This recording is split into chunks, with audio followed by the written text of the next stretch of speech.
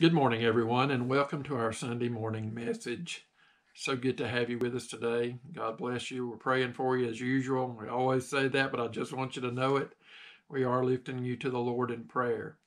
Let's remember the families who have lost their loved ones recently. Continue to pray for those who are going through difficult times, such as sickness and other things. So let's always lift each other to the Lord in our church family. Certainly pray for our nation and our leaders and all that's going on in our world. We need to be praying certainly today. As we continue our series of messages from the book of Nehemiah, if you have your Bible there with you, you can turn to Nehemiah chapter 2. We'll be back in chapter 2, picking up where we left off last week. This week, and we'll begin with verse 11 of Nehemiah chapter 2. From the diary of preacher John Wesley comes these words, and I find a bit of humor in this, but the main thing that I want you to get today is that persistence pays off. Persistence pays off. If we're willing to stay in there and work through things, God will bless. Eventually, on His time, our blessings will come. But listen to what John Wesley said. Sunday morning, May the 5th, preached in St. Anne's, was asked not to come back anymore. Sunday afternoon, May the 5th, preached in St. John's. Deacon said, "Get out and stay out." Sunday morning, May the 12th, preached in St. Jude's. Can't go back there either. Sunday morning, May the 19th, preached in St. somebody else's. Deacons called a special meeting and I couldn't return. Sunday evening, May the 19th, preached on the street. Kicked off the street. Sunday morning, May the 26th, preached in a meadow, chased out of the meadow by a bull that was turned loose during the service. Sunday morning, June the 2nd, preached out at the edge of town, kicked off the highway. Sunday afternoon, June the 2nd, preached in a pasture. 10,000 people came to hear the word of God. Persistence. Now, of course, John Wesley has been decades ago, but the same applies today, does it not? He could have been discouraged on the first, asked not to come back anymore, but he wasn't. He could have been discouraged when the deacons of St. John said to get out and stay out, but he was persistent. And his persistence, his perseverance paid off in that when God provided a pastor, a cow pastor, for him to preach in, 10,000 people came out to hear his message. Oh, perseverance, persistence. It pays off. Perseverance, never quitting, always pays. Thousands upon thousands came to Christ during John Wesley's ministry. Perseverance in prayer will move the hand of God into the lives of other people. Certainly, we have seen that the last 2 weeks in our messages from Nehemiah. No matter if the task before us seems to be as big as the tallest mountains in the world, and the opposition to that task seems to surround us like 1,000 roaring lions, be determined. Seek God's will, and He will see that His will is accomplished in the task that He has set before you. As Dr. V. Raymond Edmonds says, it's always too soon to quit. Sometimes I have to read that a time or two, but that's true. It's always too soon to quit what God has asked us to do. Nehemiah chapter 2, beginning with verse 11. And again, thank you for being with us this morning.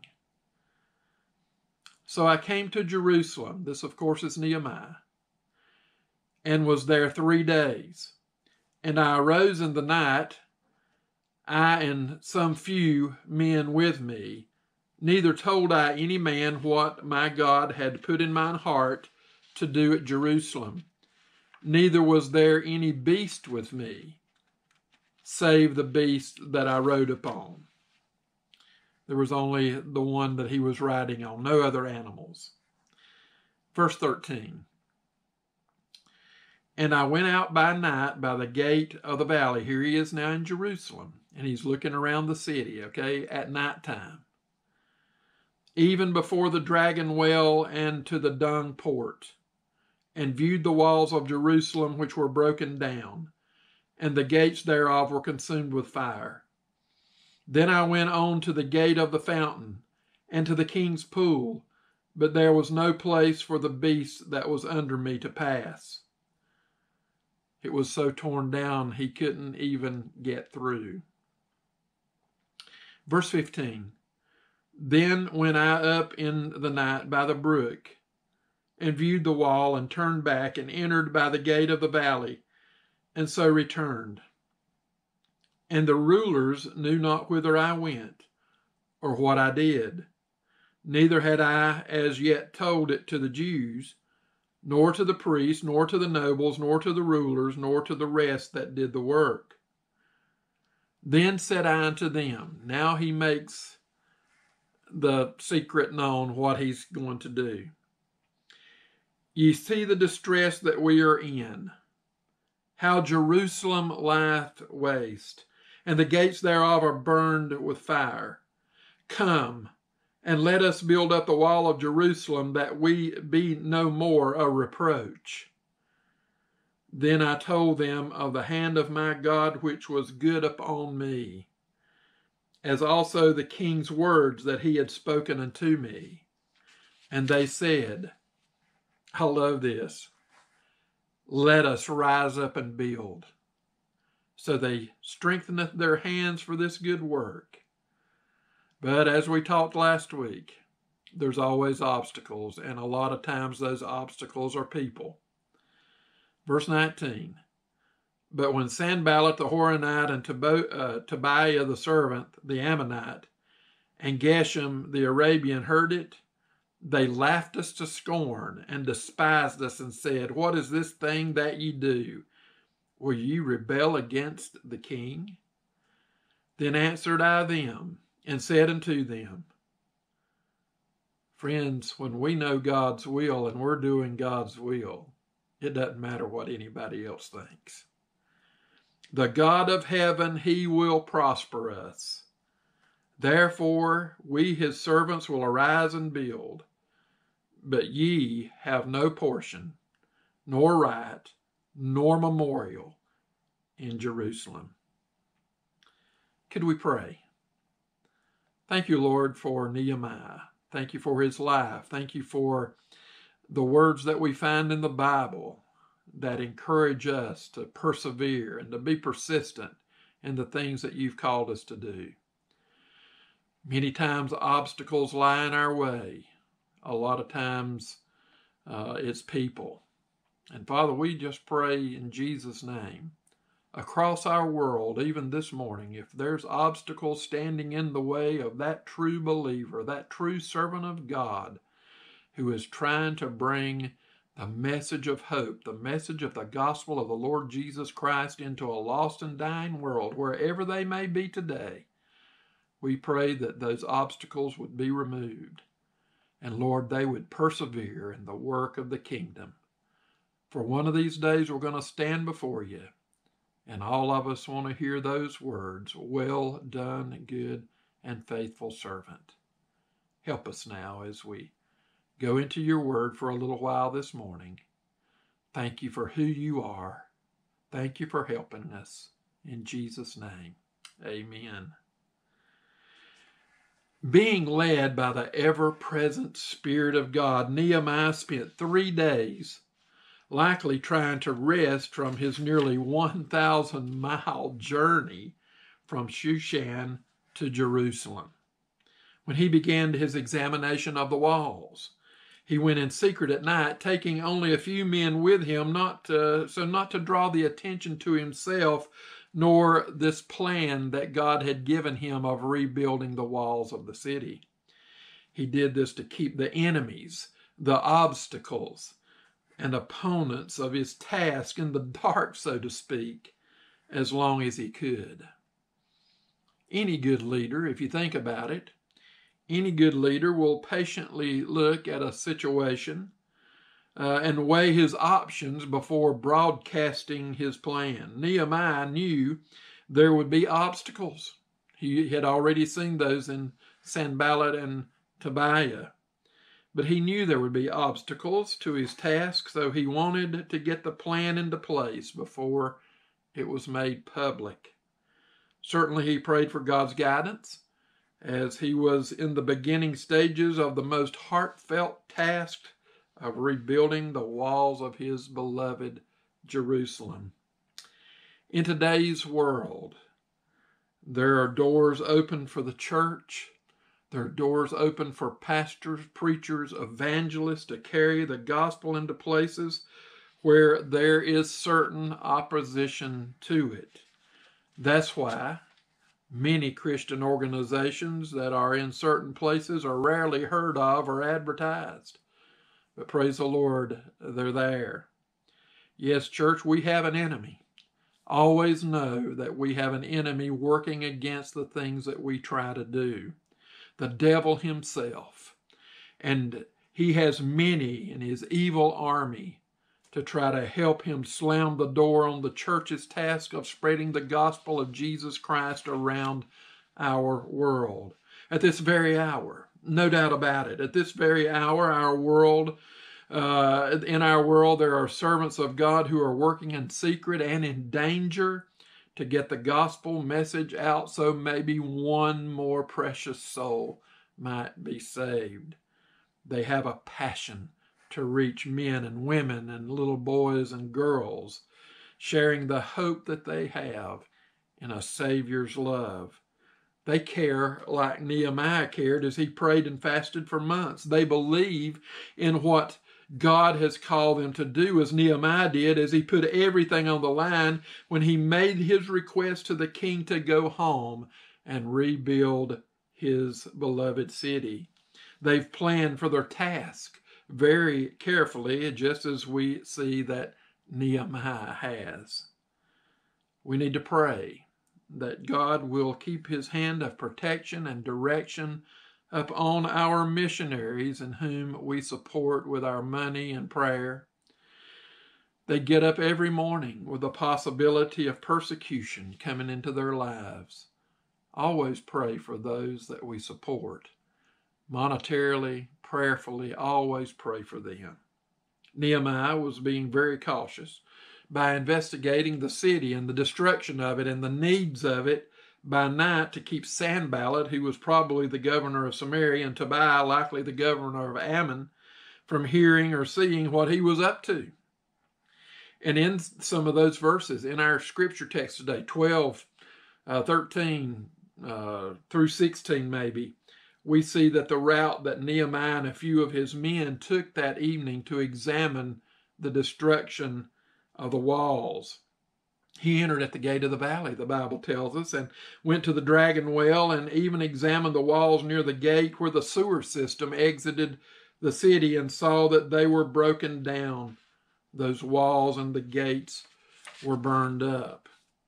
We see also there, as we read in our text today, that Nehemiah goes on to the gate of the fountain and to the king's pool, and because of the destruction, it was so great a destruction there that there was not even a place big enough for the animal he was riding to crawl through. Then he went up to the brook of Kidron, and examined the walls there. The Bible tells us he returns to the gate of the valley where he began his trip of examining the walls of the city, and all of this was done under the cloak of darkness. You see, God had provided this day and this time for him to be able to go and examine what needed to be done.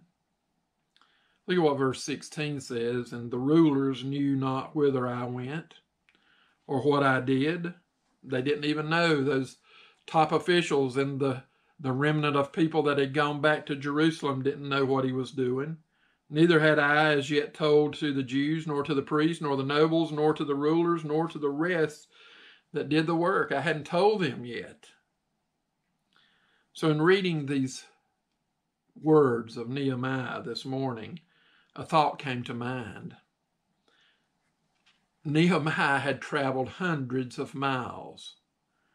He had given up a life in the palace and a job that was of the highest importance. The king's cupbearer, of course, we've been talking about. Obviously, he was living at least around luxury and probably living in it, if the truth be known.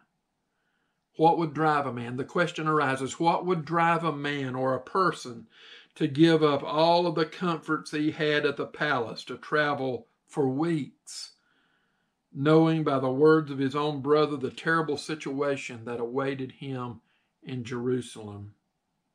In our own day, 2020, what would move men and women in such a way that they would give up the comforts of their home and move their families to some third world country to share Christ with people they have never ever seen before? Look at verse 17 for a moment. This will give us an answer to that question. "Then said I unto them, Ye see the distress that we are in, how Jerusalem lieth waste, and the gates thereof are burned with fire. Come, and let us build up the wall of Jerusalem, that we be no more a reproach."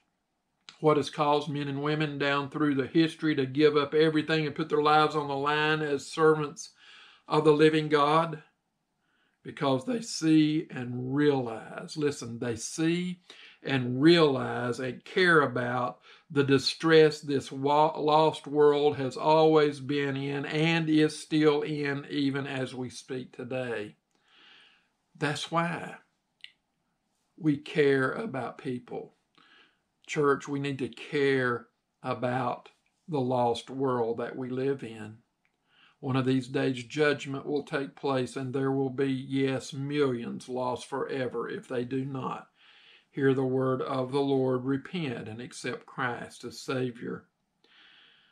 Nehemiah saw that the Jews' beloved city of Jerusalem, the holy city, was laying waste, and the gates were burned up. Men and women today, our missionaries that we support as Southern Baptists, there's a lot more that we support, but as Southern Baptists, about 5,000 of them all over the world with families. Men and women today sacrifice their lives seeing that the world in which we live is also lying waste. It doesn't take a rocket scientist to look on the television or the internet or read in the newspaper what a time that we're living in. Not only in the physical sense do we see suffering across our world as there's famine and starvation and disease and terror and all of those things, not only the physical part, but much more in the spiritual sense.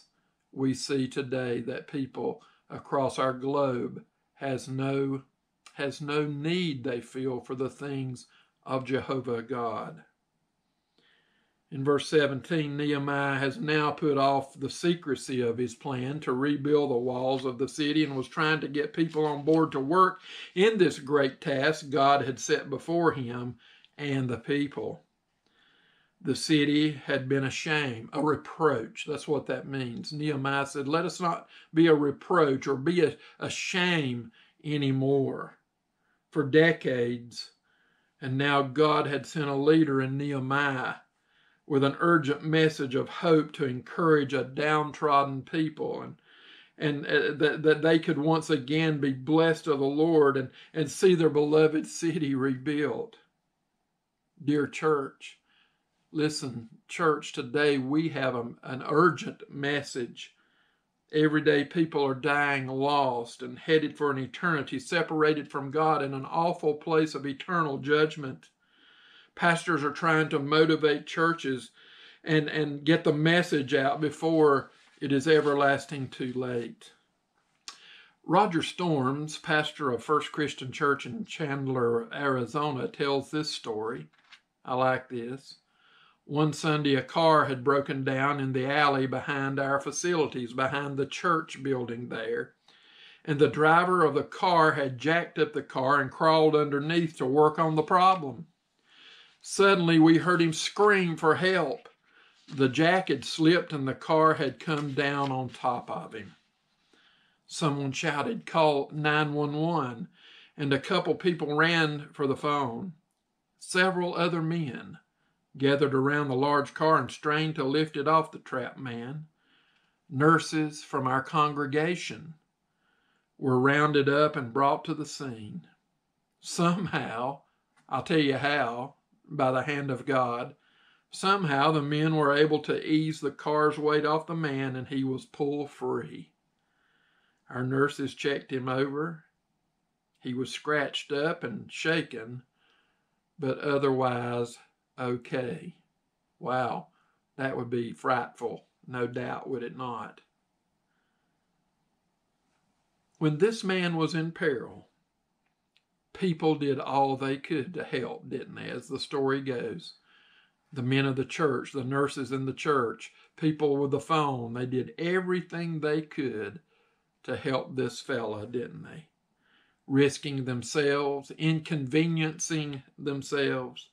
Whatever was necessary to save this man, they were ready and willing to try to get him out from under that car. How we need this same attitude when it comes to rescuing those in the greatest peril, the danger of losing their soul eternally. Nehemiah brought an urgent message to the people, didn't he? Urgent.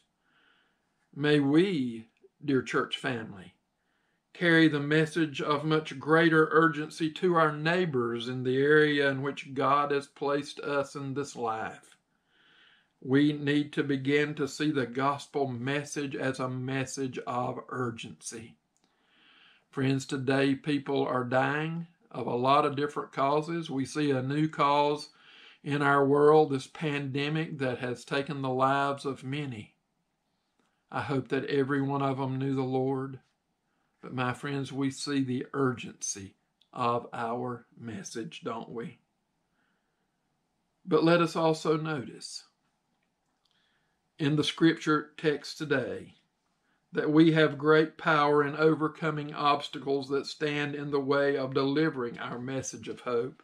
Verse 18 says this again. I'd like to read it to you again. Then I told the people there, his fellow Israelites, he told them of the hand of my God was good upon me. Friends, when the hand of God is upon us, when he's blessing a person or a missionary or whoever it is to do the work of God, that work will be accomplished. He has blessed our church at Lewis Fork so abundantly. We're still reaching out into our world in a lot of different ways. Even during this time of social distancing and all of that, we are still reaching people for Christ. And thank you for your generous giving and your willingness to do whatever we can to keep things going. Then I told them, verse 18 again, of the hand of my God which was good upon me, and as also the king's words that he had spoken unto me. The king gave Nehemiah his blessings, didn't he? And they said, let us rise up and build. Praise the Lord. Isn't that a wonderful statement right there? As Nehemiah was motivating those people there, they said, well, let us rise up and build. Church, that's the attitude we need to have today, is it not? So they strengthened their hands for this good work. Oh, was Nehemiah a motivator? He motivated them by telling them it was not by his power they would accomplish this monumental task, but it was of the hand of God which had moved upon Nehemiah and the heart of the king. Were they encouraged? You better believe it. What was their response to Nehemiah? They answered, "Let us rise up and build." What glorious words that must have been to Nehemiah. And build they would, but again, not without opposition. The devil can't stand anything for the Lord, can he? But when Sanballat the Horonite and Tobiah the servant, the Ammonite, and Geshem the Arabian heard it, they laughed us to scorn. They made fun of them for thinking, build these torn down walls? What are you thinking? And look at what it says, and despised us. Oh, that's just like the devil and his bunch, isn't it? They despise the things of God and said, what is this thing that ye do? Will you rebel against the king? But look at what Nehemiah said with his bold rebuke to these naysayers. The first part of verse 20. Then answered I them and said unto them, the God of heaven, he will prosper us. He didn't say, I'm smart, I'm a great engineer of building walls. He didn't say anything like that. He gave all credit and praise and honor to the God of heaven.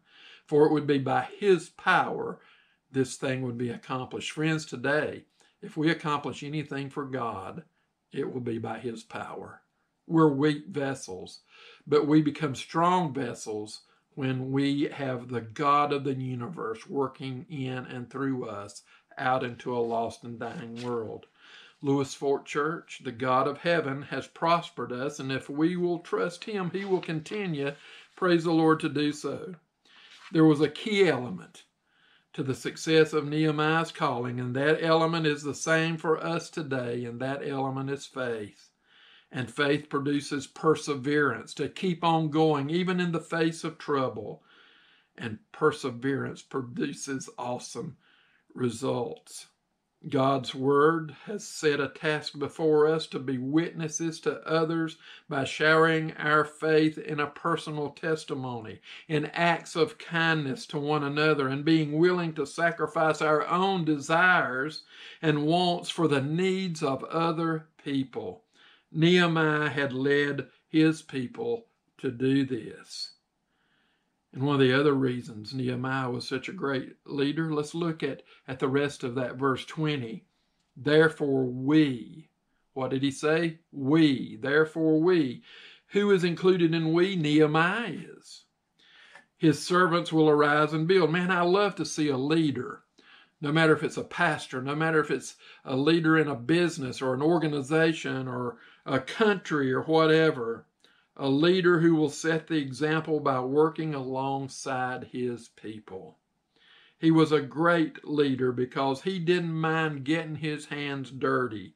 And we saw that as he went by night to examine the destruction of the walls of his beloved city. He didn't mind getting his hands dirty for the work of the Lord, did he? And what happened to those who opposed this great work? Well, Nehemiah gave them a prophecy. But ye have no portion, nor right, nor memorial. They're not going to know anything about you in Jerusalem. Sanballat or any of the others would not prosper for trying to be an obstacle in the way of God's work. Neither will any of us today. They had nothing coming to them but judgment. We have an urgent message today, dear church family, to tell the world. There are thousands right here in our own county, in our own community, that have never responded to the gospel message. And you may say, well, preacher, what can we do? What can we do? Many may be asking, especially now that we can't get close to people during this pandemic. I mean, we can pray, certainly, just as Nehemiah did, can't we? We need to pray without ceasing, even if we don't see immediate results. Just keep praying. All of us can pray that God would use Lewis Fork Church and any of us to do something for the kingdom work, even during this time. And my friend, the number one thing we can do, as we saw in the first chapter of Nehemiah prayed for 4 months and fasted that the king would allow him to go and rebuild the walls of that beloved city, Jerusalem. And he did. God moved his heart, you see. And we can see God work even in our day today. One day, great evangelist George Mueller began praying for 5 of his friends.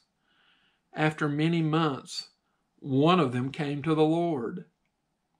10 years later, 2 others were converted.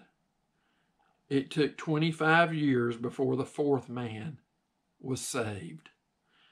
Mueller persevered in prayer. Friends, can you imagine praying 25 years for someone? We need to, don't we? We need to. Mueller persevered in prayer until his death for the 5th friend. And throughout those 52 years, he never gave up hoping that he would accept Christ. His faith was, listen, dear friends, his faith was rewarded, for soon after Mueller's funeral, the last one was saved. Perseverance, persistence in prayer, living a life dedicated to God. That's what he wants today, isn't it? We see that clearly in the task God set before Nehemiah.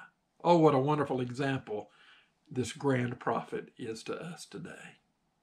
Thank you so much again for joining with us, and God bless you until we speak again.